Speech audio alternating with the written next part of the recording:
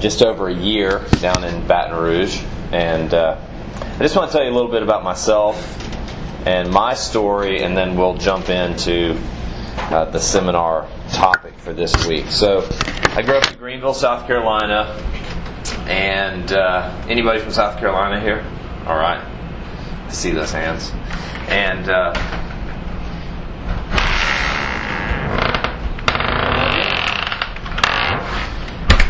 grew up in Greenville and became a Christian when I was 15 years old at a camp a lot like RYM. So RYM means a lot to me. It was down the beach, the camp that I went to, kind of the same schedule. And when I was 15 in 1990, when many of your parents were in high school, and I was in high school, I came to the beach for one reason. And that was to meet girls. And but that week God had a different plan for my life. And through teaching and mostly through my interaction with some Christian friends, God called me to Himself, especially through a passage in the Bible in the book of Titus, chapter 3, verse 5, that says, "Not by works of righteousness which we have done, but according to His mercy He saved us." So I kind of had thought all along before then that being a Christian was about being a pretty good person. And that week I realized that it was about what Jesus Christ has done for me. So went to college, went to seminary. I worked with an organization called RUF, Reformed University Fellowship, for 13 years. I worked at Delta State University. Does anybody know where that is? Delta State. Little school in Cleveland, Mississippi, home of the Fighting Okra. So that was our claim to fame. Worked there for 7 years. Then I went to work at Louisiana State University. Anybody ever heard of LSU? Yeah, a few more people. They used to be pretty good at football. Enjoyed working there, and now still live in Baton Rouge. I have a 13-year-old daughter, a 14-year-old son, and been married for 15 and a half years. So that's a little bit of backstory for me. One of my passions is to teach young people like yourself about Jesus Christ and the gospel of Jesus Christ and what Christianity is all about. So that's one of my hopes this week, is that we'll be able to talk about Jesus and get to know Him better. This is my email address and my phone number. If you have questions, any questions, please email me, text me, call me, talk to your youth leaders that are here. This just has the opportunity to be a great week to raise a lot of questions, to stir up stuff in your own life and soul. And so I'd be glad to talk to your youth leaders, your chaperones that are here this week. All right, let me pray for us. And as we get ready, appreciate if you silence your cell phones. And let's pray. God, we thank you so much for your faithfulness, your kindness. Thank you for this week and all of the plans and the preparation that have gone into it. Thank you that we've been looking forward to this week for months now, and I just pray that you'd work. I pray for folks that are here in this room and at camp that are doing great, and their life is just going along really well. I pray for folks that are struggling and battling with different things, maybe things that no one else in this room knows about, fears, addictions, struggles, battles, Lord. I pray that you'd be at work in those, that you would give us hope that because you've come into this world, Lord Jesus, that you love us and that you can change us. And just pray that you'd be with us today. Speak to us, we pray, in your name. Amen. So I want you to picture this. Your youth leader has finally decided that y'all are going to do something fun for a change. And he decided that you guys are going to go on a 10-day camping trip, a 10-day hike in the Rocky Mountains. And so you plan everything, you get ready, you go get all your gear. You finally get a chance to use the North Face and Mountain Hardwear stuff that you own, but you just have it even though you live in the South. And it's time to use all that stuff. You get a pack and you make this epic road trip out to Colorado. You start to hike through the Rockies. You're in the mountains. You're in the woods. Let's just say that it's a pretty big group that you have this time. And there may be 30 students, just a few counselors. It really is something that it could be just an incredible week, a wonderful trip. So you're going along, it's maybe day 3 or day 4, you're comfortable, you kind of feel like you know what you're doing, and one late afternoon you slip away from everyone else, you kind of fade off into the woods away from them. Let's just say you're going to take care of some business, if you know what I mean. And you kind of go over there, you don't want to be near anyone else, and before you know it, it's starting to get dark. And you thought you knew exactly where your group was and where they were going, and you'd get back onto the trail where they were, but you kind of start to go back, but you lose your way. And then you find the trail, but it's already almost dark, and you have no idea where you are. You don't know where the rest of your group is. You start to get a little bit scared, and so you call out the names of some of your friends that are there with you. And then your heart starts to beat a little bit faster, and you yell at the top of your lungs the names of your youth leader and the chaperones that are on the trip. And then you yell with all that you have, "Help!" But there's no response. There's no reply, and the reality starts to set in that you're going to be there by yourself in the Rocky Mountains, in the wilderness, all night long. And maybe even longer. Your cell phone doesn't work, you're out of range, you have a pack with a few things in it. What are the things that you have to think about? What are the things that you have to take care of in order for you to be okay? What are some of the most basic things that you need to deal with? Yes? Mental state. Your mental state? Good. That's not one that I thought of. That's one. You could just freak out and flip out, and there wouldn't be a next chapter. Good. What are some of the other most basic things that you need to take care of so that one day you can go home with your friends and family and everybody on the bus home and share a funny story about how you got lost in the woods? What are some of the most basic things that you need to take care of? Food, water, shelter, safety. Even though it's the summertime, it gets cold up there, you need to make sure that you had enough warmth.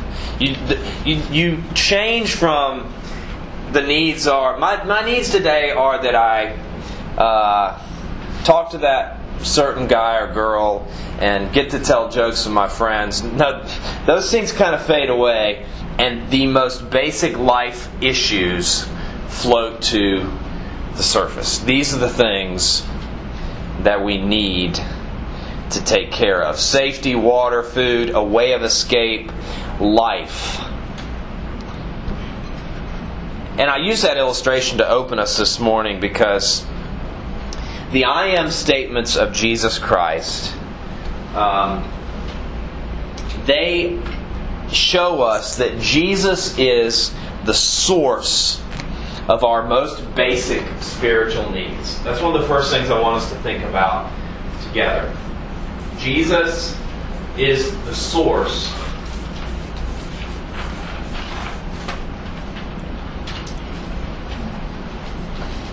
of our deepest needs.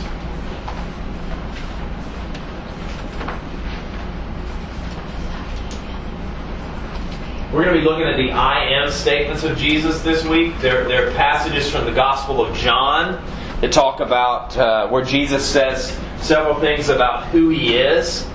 And what's so incredible about those statements is they touch us and they meet the deepest needs of our souls. He is the source of our deepest needs. And some of the I am statements speak to those issues. I'm the bread of life. I'm the light of the world. I'm the door. I'm the good shepherd. I'm the resurrection and the life. I'm the way, the truth, and the life. I'm the vine, and you're the branches. And all of those things speak to our most basic needs as human beings. And Richie touched on it a little bit last night. Jesus reaches us. He comes to us, and the basic provisions, protections, the way of escape. He gives us a glimpse of not only how to survive in life, but Jesus helps show us and provide a way for us to thrive in our lives. You know, there's a difference, right? There's a difference in hanging on by a thread, in just making it through every day, just surviving by substance living, and there's a difference between that and thriving and flourishing and blossoming and becoming the men and the women that God has made us to be. And that's what these I am statements of Jesus are about. They're Him showing that in Himself He provides the most basic needs for our souls. So that's how I want us to start our time together.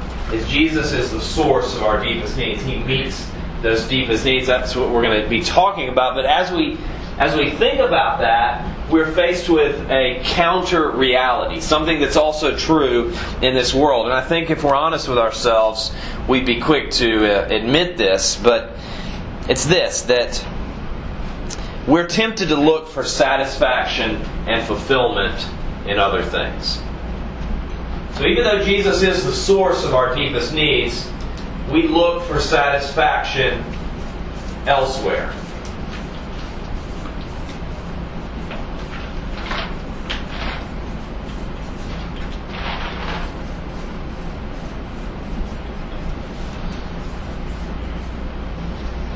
We look for satisfaction elsewhere. And what are some of the things that we turn to? We talked about a little bit last night in the small group questions. What are the things that we look to provide rest for our souls outside of Jesus? What are some of the things that you think and that I think, I have to have this in order to be happy and fulfilled and satisfied in my life? What are some of those things that we look to instead of Jesus for satisfaction?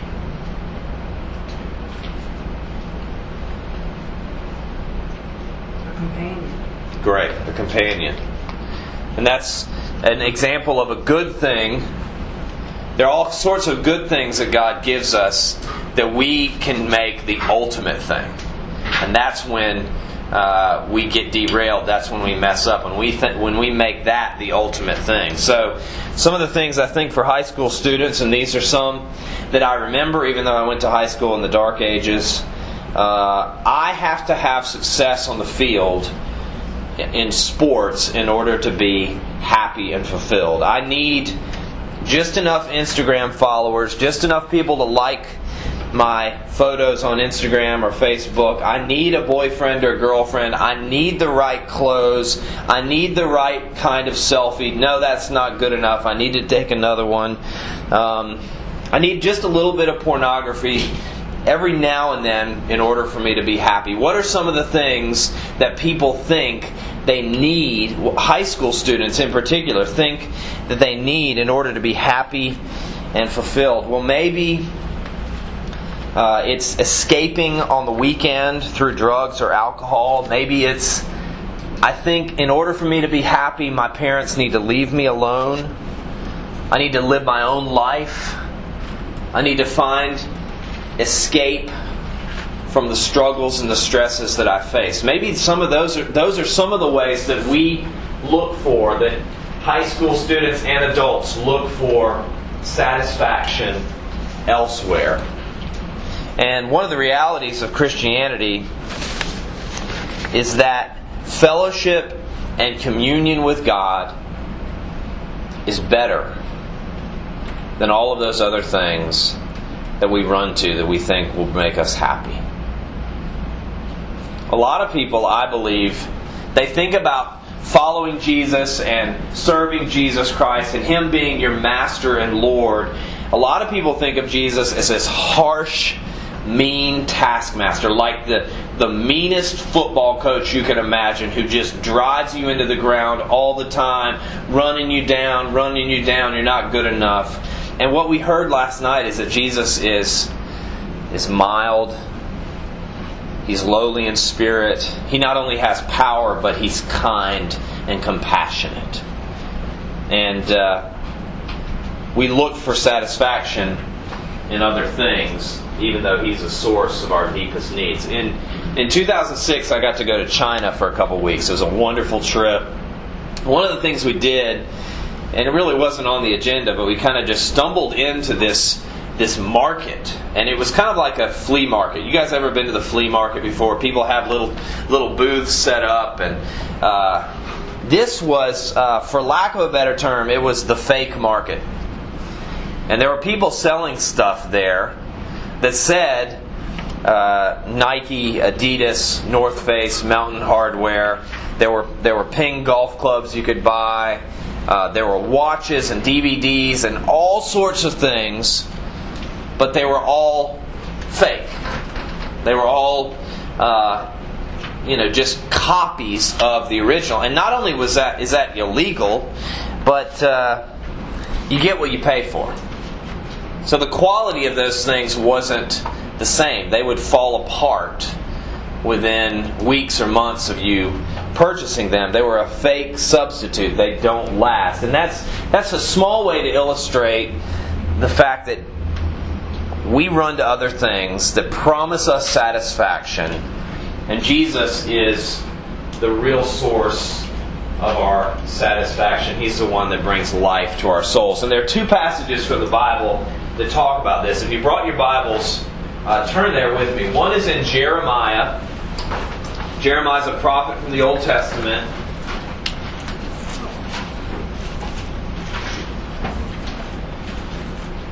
And this is kind of God bringing His case against His people. His own people had kind of forsaken Him. And this is what God says through the prophet Isaiah. Could I get somebody to read that verse? Jeremiah. Jeremiah 2, verse 13. Thank you. Read it loudly, please. And wait for a second for people to find it. Jeremiah 2:13. Okay, go ahead. For my people have committed two evils. They have forsaken me, the fountain of living waters, and hewed out cisterns for themselves, broken cisterns that can hold no water. Okay, so God says through Jeremiah, my people have committed two evils. They've forsaken me, the fountain of living waters. And that's like another reference to how God takes care of our most basic needs. And what's the other thing that the passage says that people did? What's part of God's case against His own people? Yes? He's saying people have taken me and they've just stopped using me. They've tried to make their own substitutes for me. Exactly. So he said they've tried to hew out cisterns. You know what a cistern is? What's a cistern? Yeah. Something for carrying water. Yeah, exactly. So in biblical times and New Testament times, they didn't have pipes that brought water down into their homes. They would go to the river or to the well, and they would take these big clay pots and fill them with water, and they'd take them back to water their animals, to have water for their families. And what is the problem with these cisterns that people tried to make themselves? Did they work very well? No, they were broken. Have you ever poured water into something that's broken or has a hole in it, and it just goes all over the table, all over the ground? And that's such a powerful picture. If we try to make something that can hold the substance of our lives, our dreams, ourselves, if we try to hew out a cistern to hold it, it's going to be broken. It's not going to work. We can't do it. And that's one of God's indictments against us, is that His people forsook Him, and they tried to build cisterns to hold the water, and that it can't hold the water. And what happens when we try to pour our lives into these other things, our hopes, our dreams, our lives, just pour out on the ground, filled with regret, filled with shame and guilt. So that's one of the areas where we see that we look for satisfaction elsewhere. Another is from the prophet Isaiah, not Jeremiah, Isaiah, chapter 55.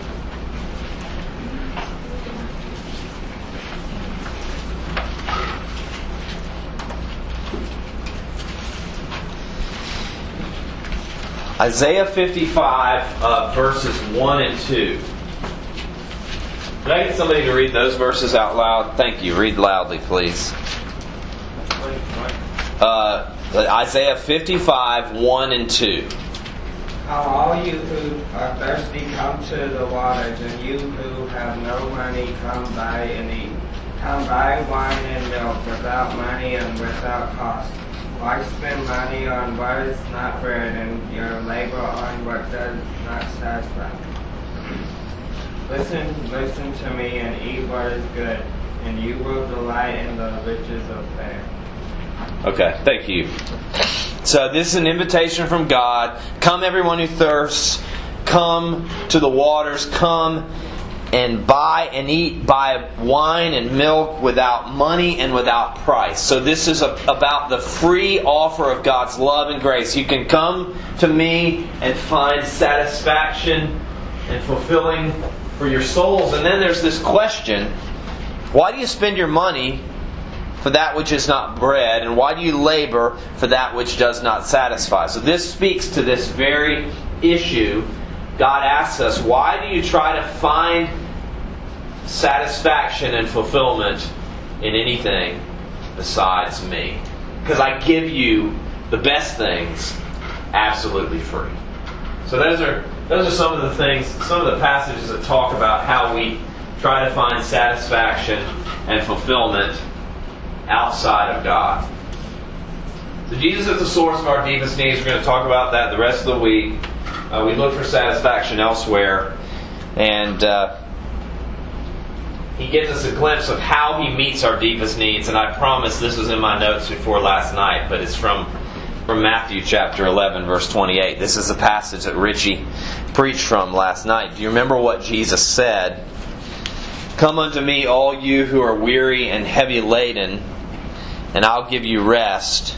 Take my yoke upon you, for my yoke is easy and my burden is light.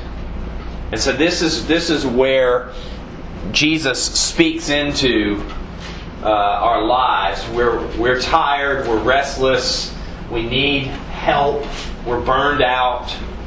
And Jesus offers and provides rest for our souls. And one of the things that's really interesting is He says, He doesn't say, take every yoke off of you. You guys know what a yoke is, right? Not an egg yolk, but what is a yoke like mentioned here?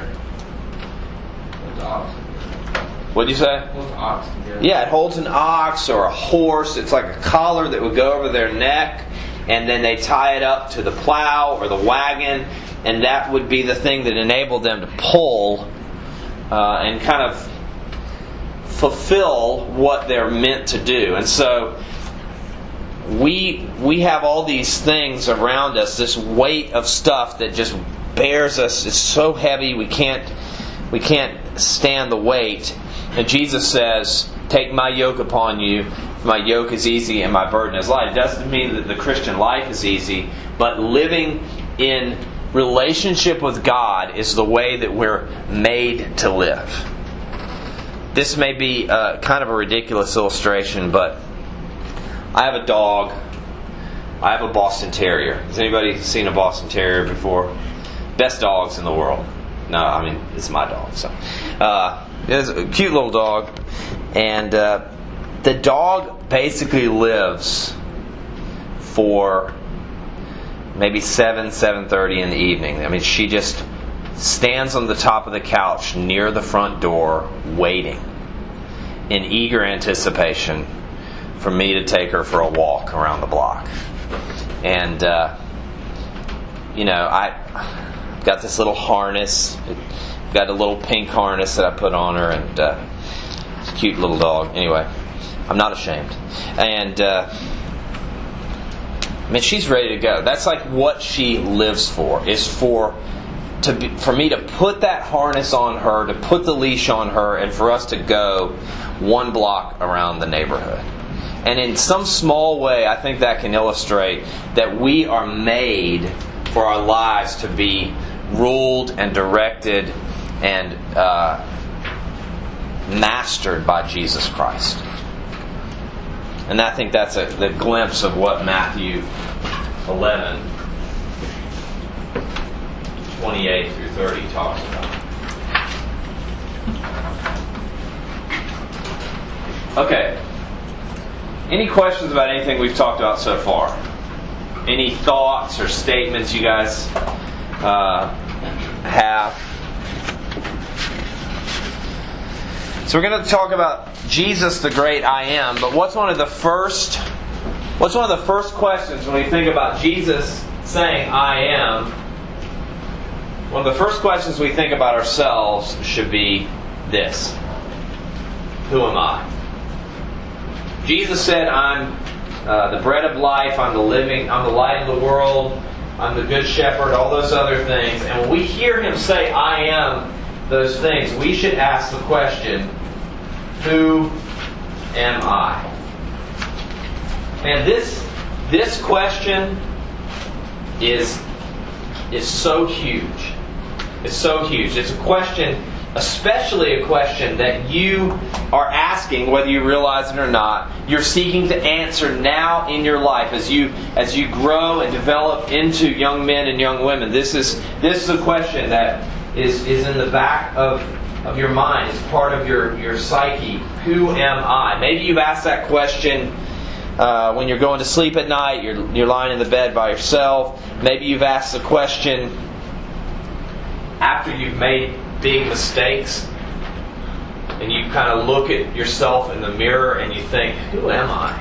Like, why did I do that? And we can ask that question when we have guilt and when we have shame. Sometimes we ask that question after we've done really well, like when we got the test results back from the ACT and you killed it, and you're like, who am I? I'm the man. That kind of thing. And but think about it. There are labels that are all around us. There are labels that are inside our heads and in our minds. There are labels that other people have given to us. There are labels that we have said, you know what, that's one that I'm going to hold on to. I like that label for myself. There's some that haunt us. There's some that we wish we had. They're all labels. They're all statements about identity, aren't they? Who am I? And these are in no particular order. They're probably way outdated. What are some of those labels? Geek, dork. Are these like freak, funny, goofy, nerd, cool, goth, emo, athlete, weirdo? There's some that are a little bit harder too. Airhead, idiot, stupid, fat, slut, gay, weak, slow, rich, poor, white, black. There are all kinds of labels that are floating around. There are all sorts of things that are vying for a place at the table when you ask this question and answer this question: who am I? And Jesus Christ helps us answer that question. And it's not just for high school people. I'm turning 40 in 2 weeks. I still battle with insecurity and fear, and I wonder, who am I? Where do I fit? What do my neighbors think about me? What's my life about? Who am I? And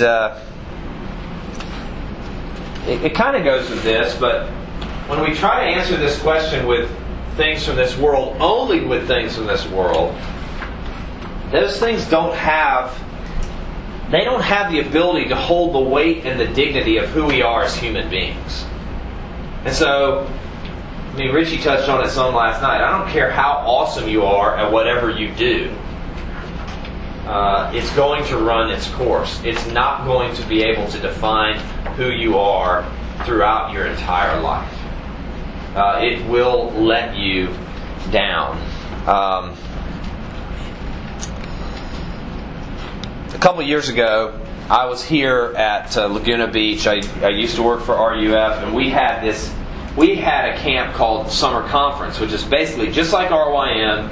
When you go to college, you can come back for summer conference, and it's here at Laguna Beach. It's basically just like RYM, just no counselors. So it's not as fun because the counselors are what make RYM awesome. And these are my jokes, people at this side. So we had the kayaks out on the beach. You know, people could take the kayaks out, and it was a beautiful week. No clouds. There was a north wind, and you guys can correct me if I'm wrong, but which direction does a north wind blow? It blows south, I think. It's out of the north, and it blows south. It's kind of counterintuitive. So there was a pretty good north wind, but didn't make much of a difference. So the wind was blowing south. Who knows which direction in general south is from where we're sitting? Yeah, it's that way. What else is that way? The beach. Yeah, the beach is out there. So we had people having fun in the free time in the afternoon. They got their kayaks out. They went out. They would paddle around. They went out to the second sandbar because they had a kayak and they had life jackets. And they'd stop and they'd play and they'd splash water on each other. But the wind was blowing. And they didn't realize that every time they stopped, every time they took a break, every time they stopped paddling, that they were slowly being pushed further and further from the beach. And so, by the time the lifeguards and some of the campus ministers figured out what was going on, they were really far out there. And, we trying to get their attention, you come back in, you've gone too far, and then they kept going further and further. And these, maybe 3 or 4 kayakers literally got blown out to sea. And we don't know what happened. No, I'm just kidding. So the lifeguards, they had to go get like jet skis and boats and go out and tie them up. I mean, they had life jackets on. Their life wasn't imminently in danger, but we were watching, and the swell would go down. We couldn't see them, and then, okay, there they are. And they went pretty far out. That would never happen this week.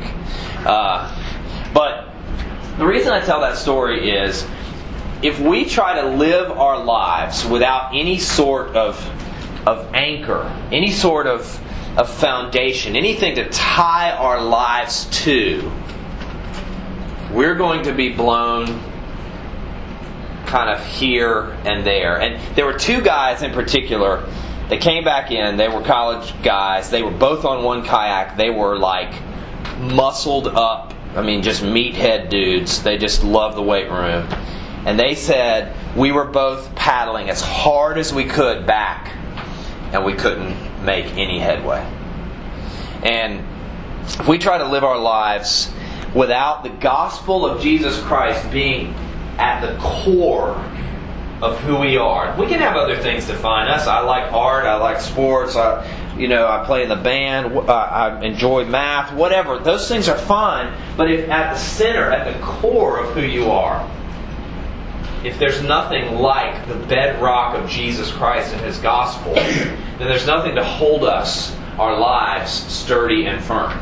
And maybe you haven't, experienced that sense of being blown away or whatever before, but the thing that I want us to see this week is when we answer the question, who am I?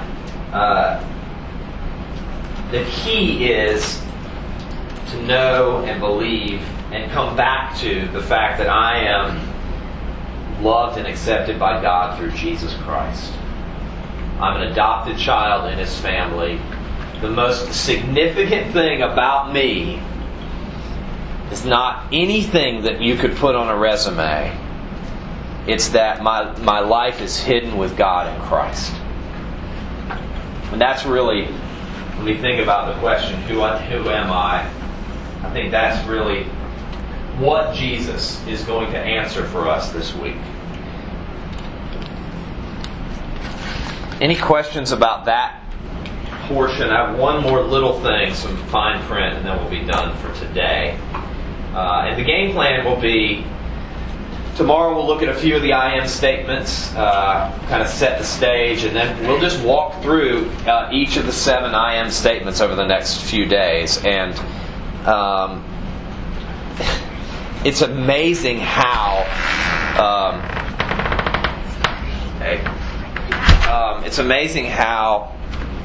Jesus speaks into our lives, and how His gospel and His grace. He not only says, "I'm the bread of life and the light of the world," He is able to give us that strength. So, some of the fine print. You guys know what the fine print is? Like in a contract. Most high school folks haven't had to sign many contracts, but what's the fine print? Yeah. Oh, I thought you were raising your hand. Yeah. It's what you're not paying attention to. You might see, like, if you're buying a car and it says on a contract, you might see it costs this much money, and then you'll look at the bottom that says with this much interest, really small. It's just stuff that they don't want you to notice. It's like, well, this might be a deal breaker for them, so let's make it really tiny, and maybe they won't think about it. Yeah, exactly. So this is kind of the fine print about this seminar. So it's not stuff I don't want you to know, but it is stuff that maybe you would not think about. If you maybe heard a car commercial on the radio and they're like, this car is only $18, and then it's like, all these things, and the car doesn't really exist. So some of the fine print, some of the details about this week, 2 things that I want us to think about, and I want you to know. First of all, we're coming from a biblical perspective. And RYM is a camp, your church back home. This probably isn't news to you, but we're coming from a biblical perspective. So